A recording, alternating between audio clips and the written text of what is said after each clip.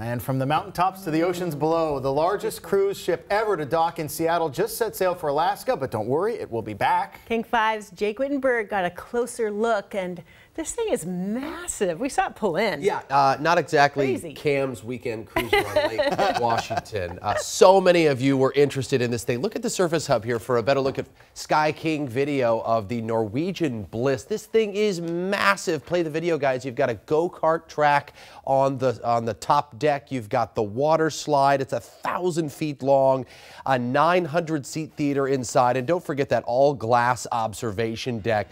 Perfect for viewing the glaciers in Alaska, where the ship and its 4,000 passengers will soon be headed. The Norwegian Bliss arrived yesterday, but pulled out overnight. She's considered the crown jewel of the fleet, and for Seattle, it's a cash cow. An estimated $2.5 million dumped into the local economy every time a cruise ship docks. But this thing skews the average, you can say. Here's Port of Seattle Commissioner Ryan Calkins. This ship represents a cementing of Seattle as the cruise gateway on the West Coast. We really are the premier cruise terminal on the West Coast, so it's exciting to get to be a part of that. By the way, from sea level to the top, you take an elevator 20 stories up, you guys. Isn't that crazy?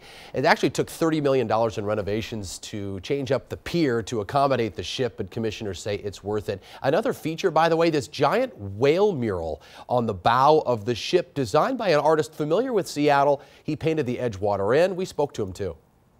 My dream was that the humpback whales actually get to see themselves depicted life-size on the side of this beautiful ship, Norwegian Bliss. So I thought about that, and I thought, how cool is that? What are the whales going to think when they see their own kind, you know, painted up on a ship?